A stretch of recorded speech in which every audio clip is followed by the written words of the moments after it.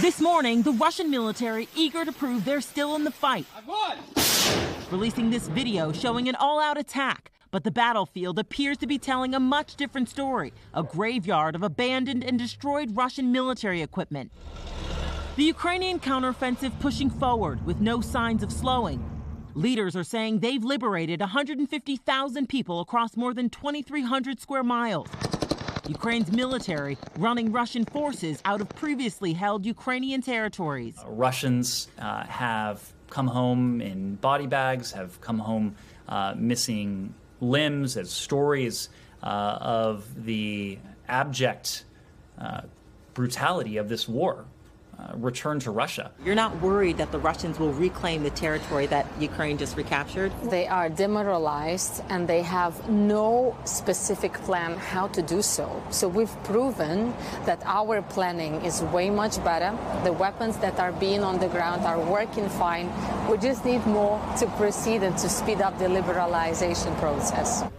A process that's showing signs it's working. They were running like mice, this Ukrainian soldier said. They were running and abandoning everything, vehicles, their own men.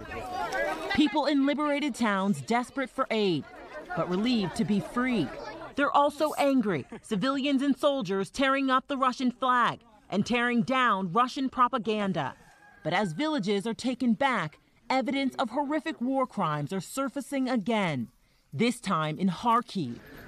They took people. It was horror here, this woman said. Investigators recovering bodies, people shot in the head, and evidence of torture.